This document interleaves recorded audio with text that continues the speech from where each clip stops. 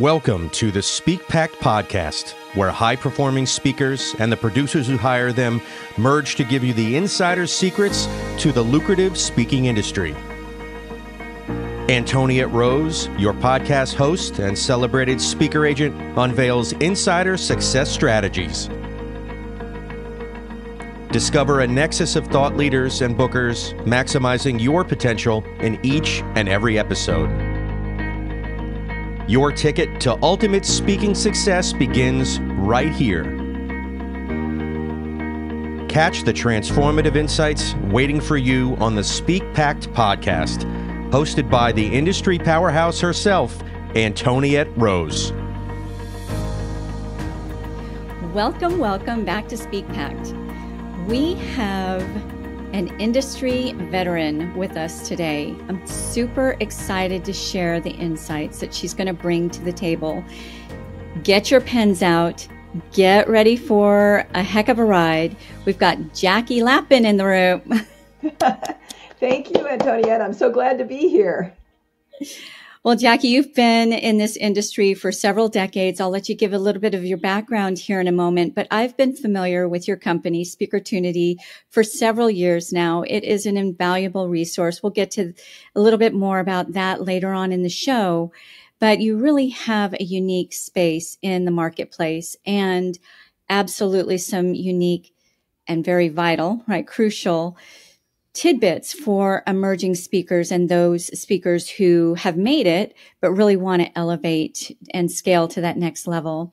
So first and foremost, what brought you into this industry all those decades ago? Well, it actually started when I was 11 years old, when I decided I wanted to be a sports writer. There were no women sports writers. And I was at the Detroit Free Press at 20, at the Associated Press and the front pages of the LA Times at 21, and at the Washington Post and co-hosting Dodger Dugout at 22. I went on to have one of the two largest sports special events cable TV PR agencies in America for 20 years. And I had a client list that included Toyota Motorsports and National Hockey League and the Golf Channel and Showtime and Top Rank Boxing and Ice Capades and Harlem Globetrotters. That go on and on and on. It was a really world-class client list. Nice. Real quick, did you mention the Dodgers? Yes, I was the host of Dodger Dugout. Yeah, no. Okay, well, that was our team growing up. My favorite memories are going to the Dodgers games with my dad. But that was in Anaheim. Are they still in Anaheim? No, that was the Angels. The Angels are in Anaheim. The Dodgers were in LA.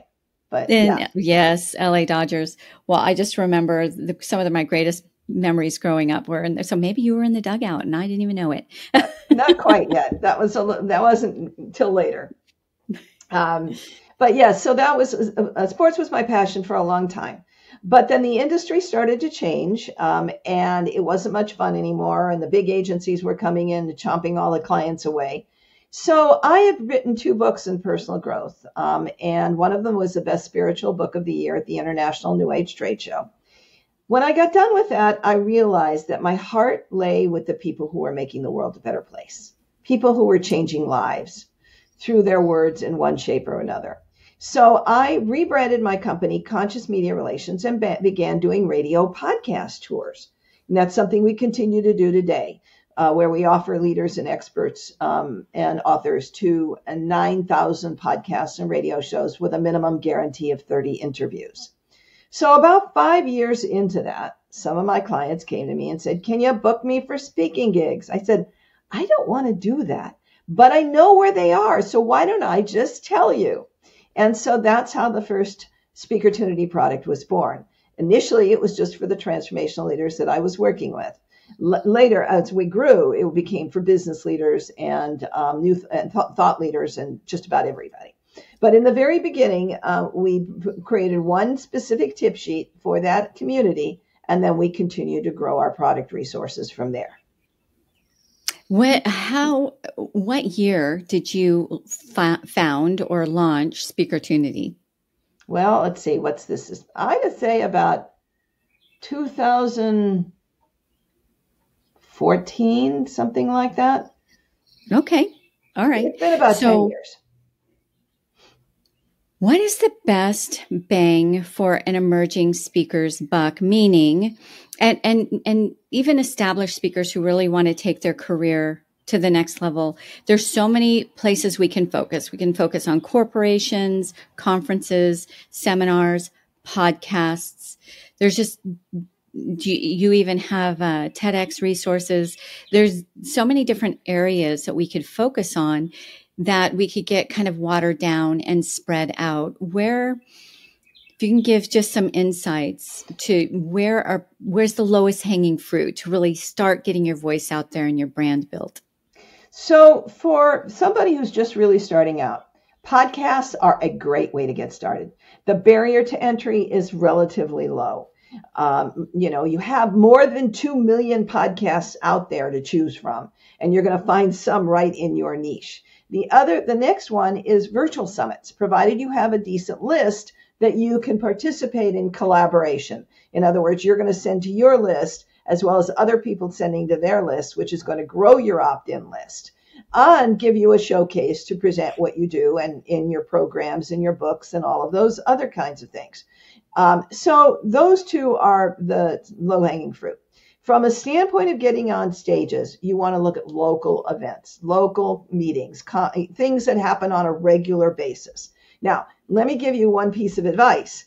If you're intimidated and you're not ready yet to make that leap, when you go and you give a podcast host 20 questions that you want to be asked, that should be your roadmap to your signature speech.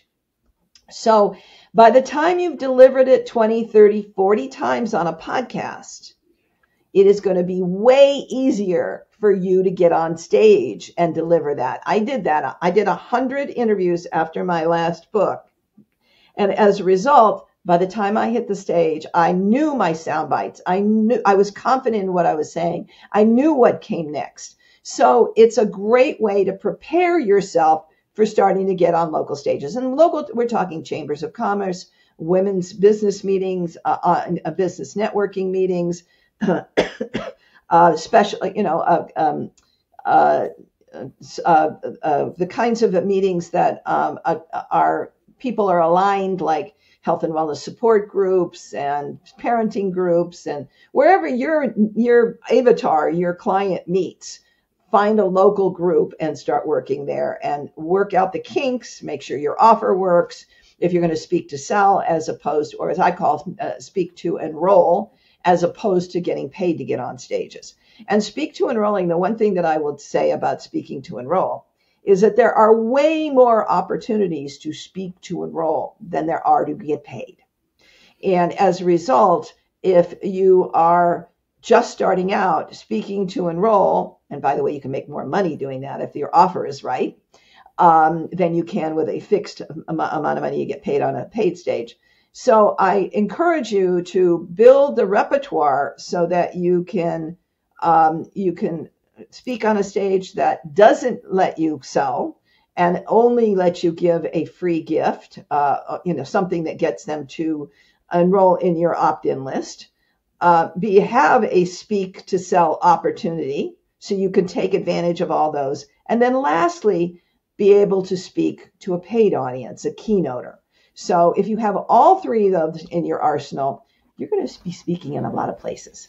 Yeah, I love your path. I love that you brought this up, because so often newer speakers, especially the less seasoned ones, right? They may have spent an entire lifetime as a lead executive or just a real expert, maybe a doctor practitioner, somebody who's really an expert in their field, ready to get their curated knowledge out to the public.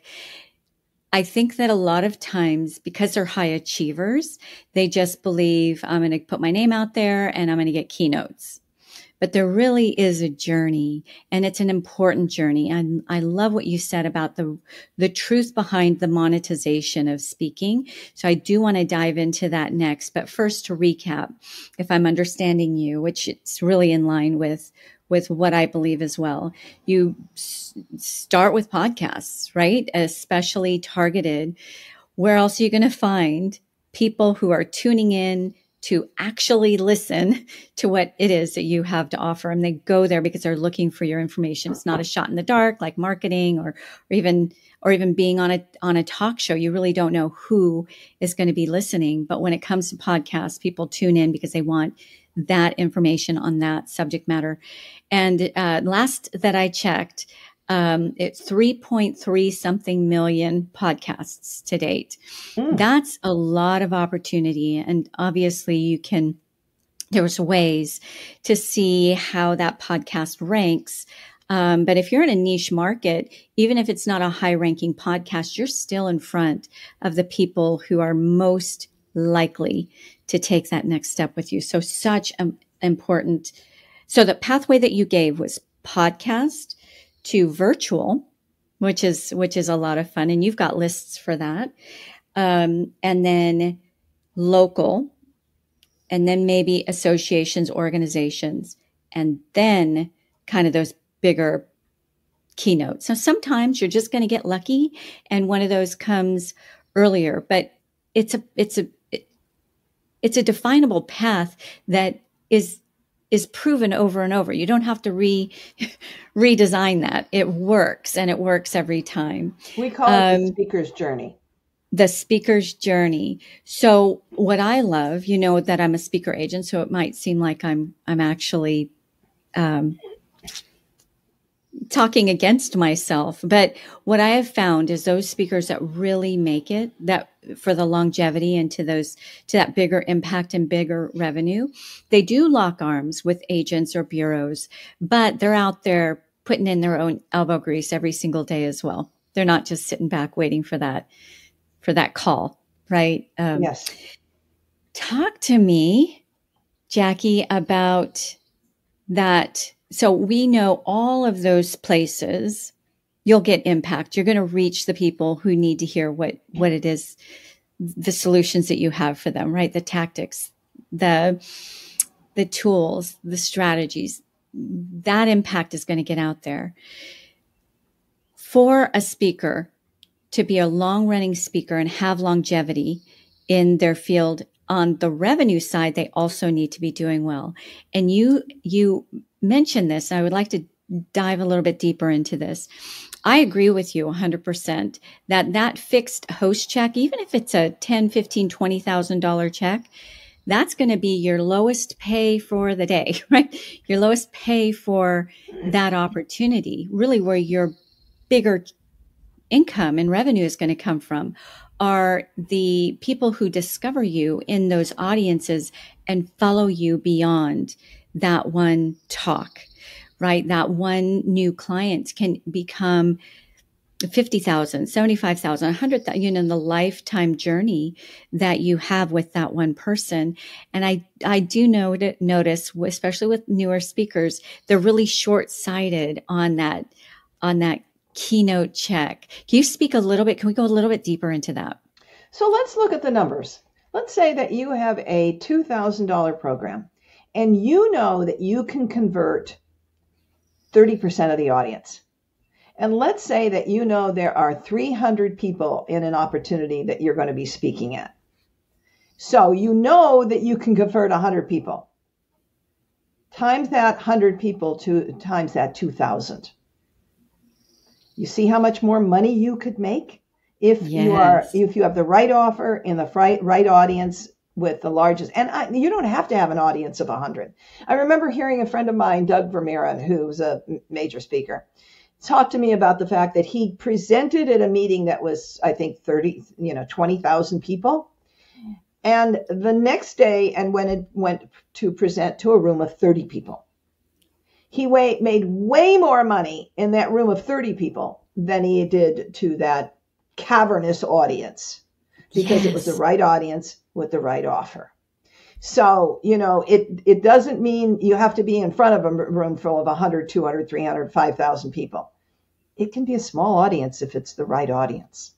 So, but the numbers themselves, if you know how much you can convert, and that's more of an experienced speaker, you've already done this a few times and you know with regularity what you can.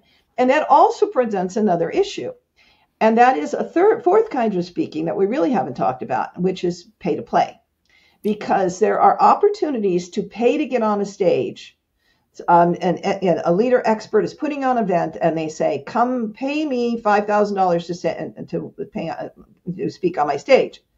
Now, the only reason you would do that is if you know how much you can convert, you know how big the audience is, and you know you're going to make way more money than that $5,000 you're going to invest. And I know some people say, "I'll never pay to get on a stage," but for the right people, it's the right switch. I know people who only do pay to play because that's where they know where their money's coming from. So Yes. you have to be in the right stage in your career and be an expert at speaking to enroll in order to do that. I've seen you actually practice exactly what you're preaching right now, where you have if it was some conference that I was at, or maybe even a virtual event that I was at, where you, I happen to know the host, and that you have to pay a good amount of dollars to be on that particular show. And we've had conversations about how well that does for you. It's pretty priceless to get in front of, number one, to get in front of your right fit people, and number two, to be endorsed by the host that those people already know, like, and trust, or else they wouldn't be there. So powerful. I know there's certain stages I would pay a lot of money to be on, knowing that having the bigger vision, right? Understanding the bigger picture, that just 5 new clients in that audience more than pays for that. And then the opportunities that stem from that is just invaluable. You said something that is so spot on, Jackie, and that is the ability to connect with smaller audiences. It's always going to be more difficult to really grab the hearts and connect in a massive room. You can do it, and there's definite ways and strategies to do that with a good guide to help you get to that place. But it's just going to naturally be easier to make stronger connections in smaller rooms, and really taking a next step with you. A talk is just the first step in a journey. I love that you call it a speaker's journey. To go on to a journey with you, people really need to believe that you understand them and you have the solutions that they're looking for. It's a lot easier to do that in a smaller room. Really, really quick, short story on that, because I loved your story. So last July, I spoke in Florida at what was supposed to be a really huge conference, and the organizers did everything right except to get people there.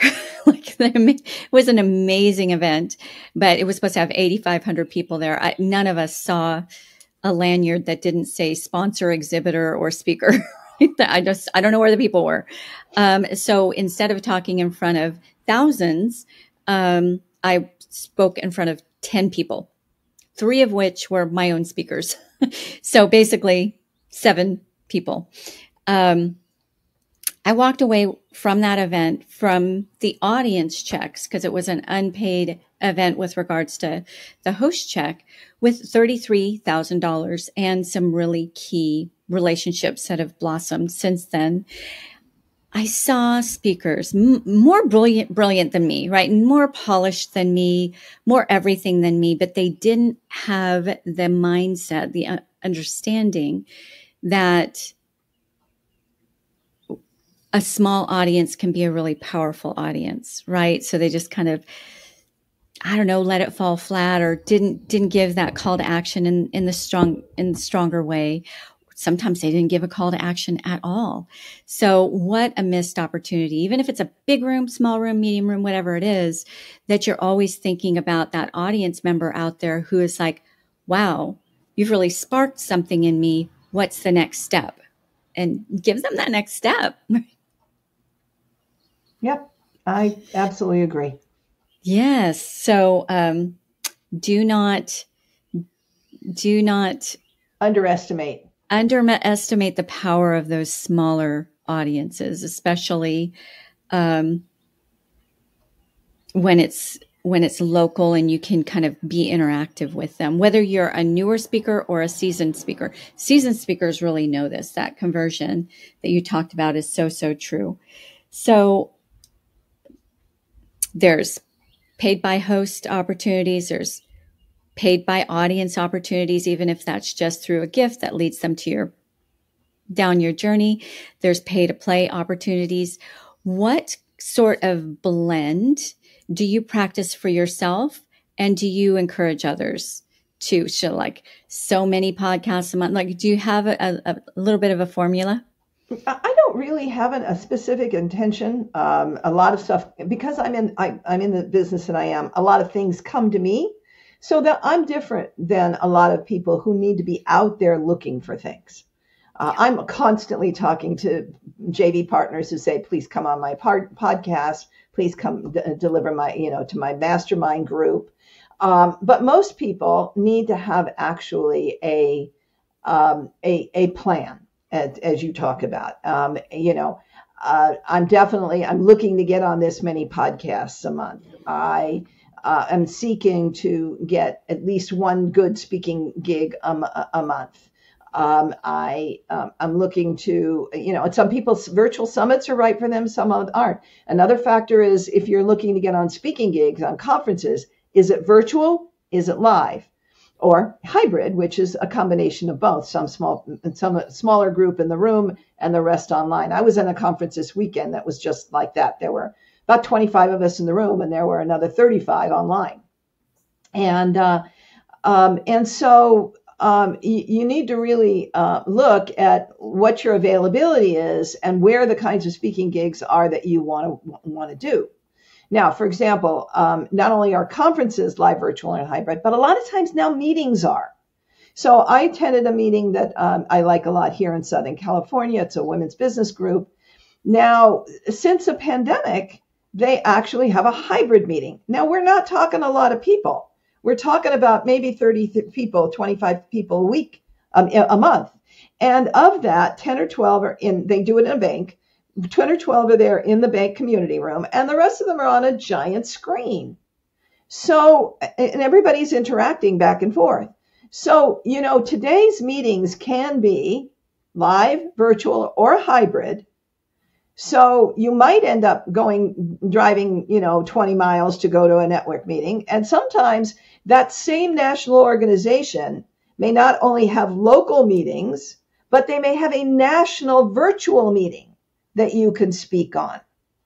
Because they started it during the pandemic, and it was so effective bringing all the chapters together that they kept doing it. So, there are infinite variations on where you can find your speaking gigs. The key to it is you have to keep looking, or have somebody work with you to look for them, and you have to continue to pursue. Because if you sit around and wait for them to come, they generally won't. I happen to be talking to JV partners all the time, and that makes sense. But most people are not in that situation. Yes. Oh gosh, so much gold in there, Jackie. So I love that you brought up the fact that, you're several decades into this industry. You've built relationships. People know your name, right? So, but I'm sure at first there was a lot of this sort of forward motion, consistently following up with people, outreaching, right? And you never stop that, but the intensity of it can relax a bit as now those opportunities are flowing inward. Somewhat. But when you one thing is, I attend a lot of virtual meetings where I am meeting new people. I am putting myself in places where I'm going to encounter the people who are my ideal partners and my ideal clients. Oh, I love that. Go where your people gather like grapes, right? And you are a master at that, because I see you at everything pretty much. We've got a few years together under our belt just by the different places we've associated with. And you could kind of sit back and relax a bit, but you don't. You keep getting your face and your name out there. I will say the speaking space, the event space is very fickle, out of sight, out of mind, right? You just continually need to be making yourself known and keeping your face in the mix, right? And showing that you're still relevant. Yeah. So let's say I've got the leads. I send out an email, make a phone call. Can I just sit back and wait to get that returned email or phone call? Like, what's the magic sauce, right? The magic recipe from here's a place I'd like to speak to action. So I call it the rule of 3. 1 phone call, 2 emails, 2 phone calls, 1 email. And if you haven't heard from them then start reaching out on LinkedIn or Facebook Messenger. More than likely, they're going to be on LinkedIn. And that's the next place. But if you haven't heard from them after 5, all 5 of those, that's the time to call it quits. Unless it's a mega thing that you really, really want it. And then I would continue to periodically put in a call, but sometimes it takes a lot of connections to get to people. But I wouldn't hound them. Do not hound them. In most cases, if you haven't heard from them after 5 times, it's time to move on. That's my formula. Yeah. Okay. I love that. So rule of 3, 1 call and 2 emails, or 2 emails and 1 call, and then you go to DM. That's a really interesting recipe. I like that. And then after 5, relax on that. What I would add is, especially if it's a bigger organization, you might be talking to the wrong person. So after 5, maybe go to the next person, but don't splash that one organization with you're hitting all the departments at once. Right. Try one, go to the next, depending on the size of the organization and how much you really want to appear in that event or boardroom, right? Whatever it might be. Tell me, have you done this? I just started implementing this and it seems to be getting some really good traction, but it's just by, I'm going to try this. So I'd like to know if you've been trying this. So when we get to about that 5 to 7 mark, we take a different approach. Like I'll gift them something, like I'll make an introduction. Hey, I was thinking about you. Here's this person I felt like you might like to meet, and I'll give them something. I might invite them, if they're the right fit, to be a guest expert on the show. I give them something, and then all of a sudden, my email or DMs that have been falling on deaf ears gets some sort of response. Doesn't work every time, but it seems to have had some effectiveness. Have you done anything along those lines? I am very much a believer in giving first and getting it. So I agree with you. I think it's a great strategy, but there's one other thing that's working very well for a lot of people as well. And that's having, there's certain kinds of emails that you can embed a video in. BombBomb and 360 Connect and these different services that allow you to do that. And so if you can embed an email to the host, to the booker, very specifically saying, hey, John or Mary, I would love to be on your event because I believe that I'm a perfect match and I speak on, and I really believe in the mission of what your organization is. You give them a personal message and then say, please see my materials below or attached, and let's connect. That gets a much higher open rate and a much higher response rate. It is the new hot thing, and it's working for a lot of people. Now, you can do that generically, and not make it addressed to that specific person, and you can use the same one for a lot of people if you want. And there's some AI versions of that you can actually do that, and they will actually insert that person's name. Just a little secret. Yes. And but so any of those ways will increase your open rate and the potential to have a conversation with the booker. I love that you brought that up. And I also love that it doesn't have to be an AI who's doing the whole presentation. It can be you authentically doing the introductory, 1 minute talk. Well, when I say AI, it's you, and all that AI does is change the name of the person. Yes, exactly. Yes. Yep. Yeah. I found that to be really, really powerful. So part of the service that we do as an agency is get our clients, we're building their brand, we're getting their message out there, building their awareness of them. Right. And so we're getting them on top 5% podcasts. And there was just a dry season in there. I think it was January, and we're like, we got to do something. So we had each of the speakers make what we call a pro clip, really quick clip. And when we're pitching that particular speaker for a particular show, we will insert that pro clip. And I've had numerous podcast hosts saying, I get so many emails a day, and that one clip is what really kept my interest. I hadn't seen that happen before. That's really what made the difference for me. So I love that tip beyond podcasts, right? To the actual host of a conference or executive of an HR department. What should they focus on? Hey, I'm all that. I'm great at this. I've got experience in, or what kind of wording would really speak to that speaker booker, the person in charge of making the decision? If you really know the audience and what they're suffering from, that should focus on how you solve the problem that they are facing. The booker, and that is the most important message you can give any booker in all of your materials: video, presentation letter, speaker one sheet, a number one message. Here is the problem that I solve for your audience. And if you can show them that there is an alignment with what their audience is really needing right now, that is the primary force for getting you in their door.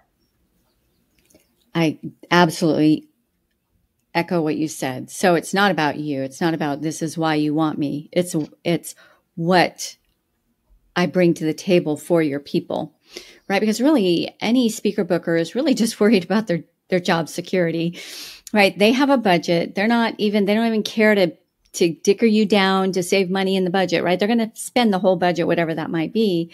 Or for the host, they want to make sure that their audience is well served. So getting the right person into that room or onto that microphone is their number one goal. And if they're getting pitched by all different directions saying, hey, I've got all of these accomplishments, I've spoken on TEDx, whatever it is, versus within a half hour, I can take your audience from A to C, whatever it might be. It's like, my audience will really appreciate that. That's a gift. So more about them than about you. What the outcome is going to be once they experience you. Yes. So outcome focused messaging versus resume focused communications. So, okay. So you go from, all right, you target certain places that you might want to speak. You get the contact information, and then you reach out, right? How many places have you found, just in your experiences, how many, let's say in a given week, how many unique outreaches does it take to maybe get even just a little response that might turn into an actual engagement? That's really a hard question. But I will say that you have to be consistent, because people are booking 3-6 months out. And, you need to have a steady stream of outgoing pitches. I can't give you the exact number, but it needs to be consistent. That's the most important thing. Not, I'll get to this and I'll, eventually get it done. You have to really put concentrated time, put a plan together, and make it happen. Yes. Okay. So there's that beautiful blend between quality over quantity, right? You don't want to just blast it out and then it becomes really obvious, not personal at all. You have no idea really what the event is about or what the show is about. You're just throwing it out there. Those are probably the first to fall flat, right? So be personal, Yeah, and targeted. But that steady consistency, that's really, if you're going to have a speaking business, treat it like a business. Schedule that outreach time, because it's not going to be, I sent out 50 outreaches on Monday, I can sit back. I think that whole story about the tortoise and the hare, right, is so apropos here. That consistent, maybe daily, hour, whatever it might be, of outreach follow-up is going to be way more powerful than once a month you send out a blast and then you just kind of sit back. What are your thoughts on that? Well, the first thing I want to do is I want to address something that you said. And you said that you're a speaker. Now, I think a lot of people that are leaders don't necessarily think of themselves as speakers. They are business people that are using speaking to fill their business. Yes. So there are some people, obviously, who just want to speak and make a living speaking. But the majority of people that are using speaking today are people who are using speaking, and on all podcasts, every platform, podcasts, summits, meetings, conferences, TEDx's, they're using it as a means to grow their business. So if you don't think of yourself as a speaker, this still applies to you. If speaking is the path to way to fill your client list, then everything that we've said here is applicable. Such an important insight. I'm really glad you highlighted that, Jackie. Right, the power of our voice is way more powerful than any marketing budget or any kind of social media post, whatever it might be. When people really get to hear it from us and experience it from us, from our voice, whether it's in video form or on location, whatever it might be, that is where the real connections are made. You might pique some interest in some of these other ways that people have you do. But I say, even if you have an unlimited marketing budget, don't underestimate the power of your voice to outperform any amount of ads, right? If you don't have a marketing budget, here it is right here. Your voice, get yourself out there. And that's really what's going to grow your company, your business, your brand, take you to that next level that you're looking for. Yes, that was I'm so glad you brought that up. And then talk a little bit about that initial question with regards to when you are making those connections that are more cold, maybe through email, a cold call, hopefully an introduction, or even a DM. What is the best approach, and what's the worst approach? Well, the warmest is when you have something in common with that booker. You know the same person, you can get an introduction, you belong to the same organizations, same church, you live in the same city, you went to the same college. I call that common touch points. If you can institute that in your letter, it's going to bridge the gap right away. That's the fastest way to get over that. And if not, then there are a couple things. One, have testimonials from other people that have brought you in to speak that speak to how effective you were for their audience.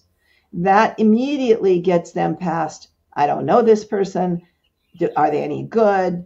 Have they any experience? But here's a real key to that. The quote that you use has to be one that's at the level of the person you're approaching or above. If it's an organization that's below, like you're trying to get into the corporate world and you're giving them a spiritual center, that is not going to work.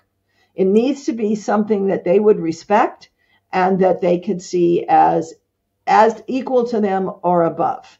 And once you can use a quote, that also helps get over that, oh my God, this is a new person and I don't know who the hell they are.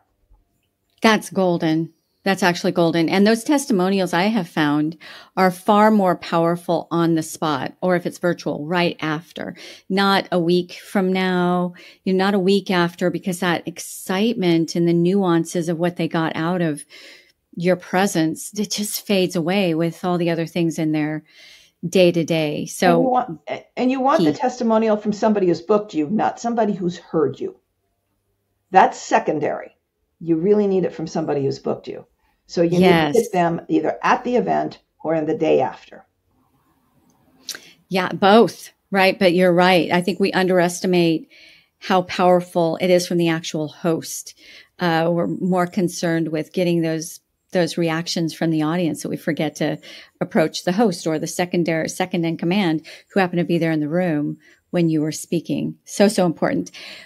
So obviously, effective outreach begins with effective leads, and you have designed your company to make sure that people have current, great, kind of vetted leads in a lot of different areas. So talk a little bit about SpeakerTunity and what you offer. SpeakerTunity is a speaker and leader resource company. We help leaders get booked faster, easier, and in more places. What we've done is we've gone out and researched and curated various leads so that you don't have to do the work yourself. Now, you can get with Antoniette and her program, but if you're going to do it yourself, we have the perfect system. We will give you 40 podcasts a month that are either lifestyle or B2B. We'll give you all the virtual summits that are looking for guest presenters and giveaways that are looking for partners so that you can grow your opt-in list to qualify for the summits that have minimum list size. We'll give you a smorgasbord of leads all over North America, and that really is for a transformational leader. We'll give you 4,500 conferences that have issued calls for speakers right now in 20 categories in 40 different subcategories. So you can get exactly the leads that you want and apply to them. Fill in those forms and apply. We will give you regional directories. If you live in the United States or Canada, we have 75 regional directories which just cover the meetings in your market, whether that's business, philanthropic and service, personal special interest, or spiritual. And then we repurposed all that information if you just want your niche. So if you just want all the women's business meetings across North America, all the parenting meetings, or all the lawyers meetings, we've got 60 different niches for you. We'll give you meetings. Then if you want TEDx, we have the world's biggest TEDx directory, 1,400 divided in US, Canada, and then all the rest of the world. Will tell you the language, will tell you what the themes are so that you can decide which ones you want to apply to and not have to wade through that massive website. You're going to see it all easily accessible to you. So we're just simply making it simple. So you can get your leads and put yourself in front of those audiences. I would go a step further, just knowing what I do and what me and my team do. We mostly try to focus on those paid engagements, right? Those paid opportunities. So if you look at your bureau, your agent, your agency, sometimes it's multiple, as partners versus do it for yous, they're out there doing their work. They're getting their leads in a whole different sphere, right? They've got a different set of relationships that they're working on. You should also ride alongside if you're really serious about your speaking career and you want to elevate and go to the next level and you don't want to wait around, right? You're also putting in your elbow grease. And so you can short track that or fast track that by getting leads that have been found for you in the space and niche that you want. So that just kind of cuts out that amount of time. So your agent, agency, or bureau, they're doing their work on your behalf, but that you're not just sitting back. You're really also in partnership with them doing your own work. Those are the speakers, the ones that I see doing that go further, faster, for longer, right? Their longevity far outweighs those speakers who might be just kind of sitting on the bench or waiting for those opportunities to come to them. I have one speaker that I've worked with.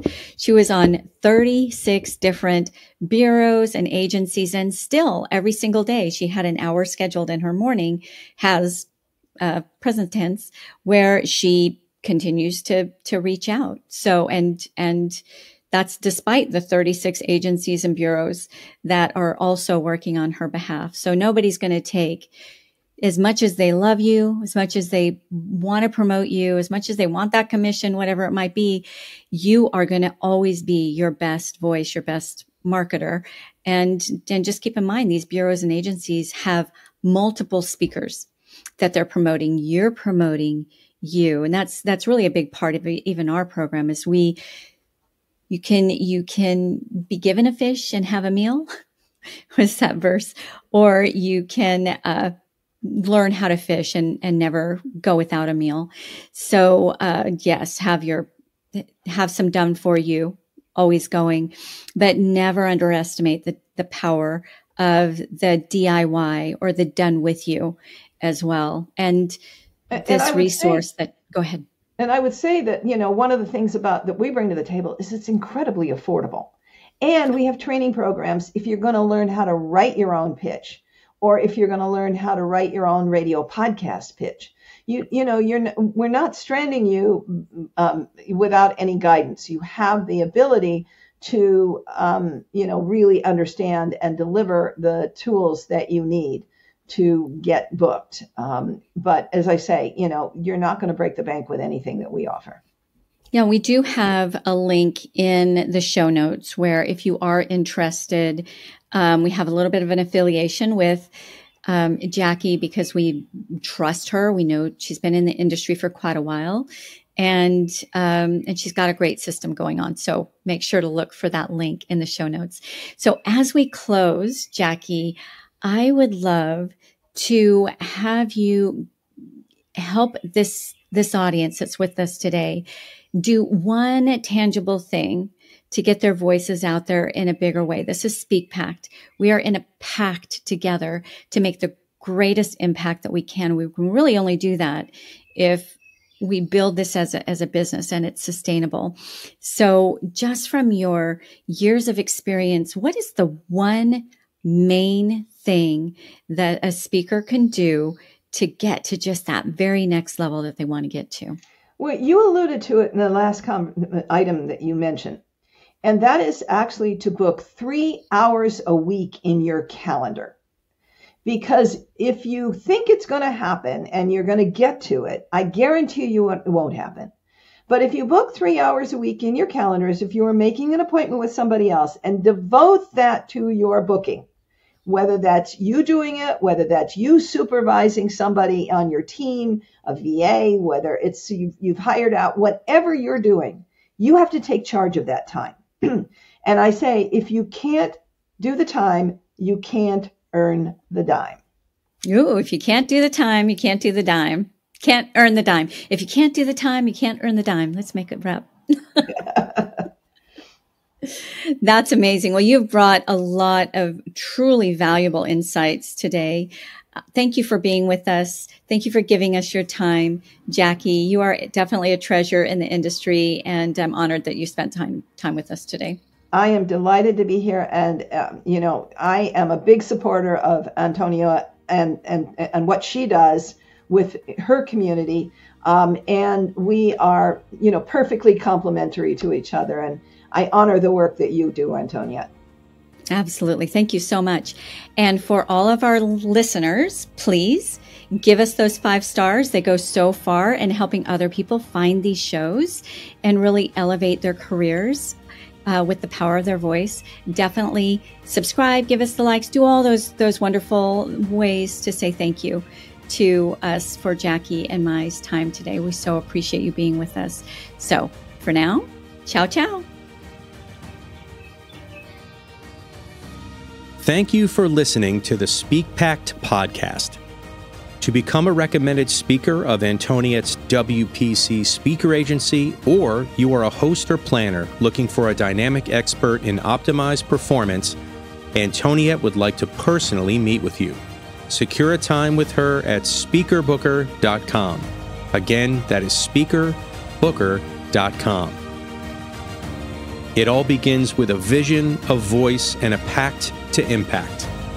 Join the Speak Pact movement by joining our new private Facebook group at the link in our show notes. Find us on nearly every social media platform at One Antoniette. That's number 1, ANTONIETTE, or simply hashtag SpeakPact.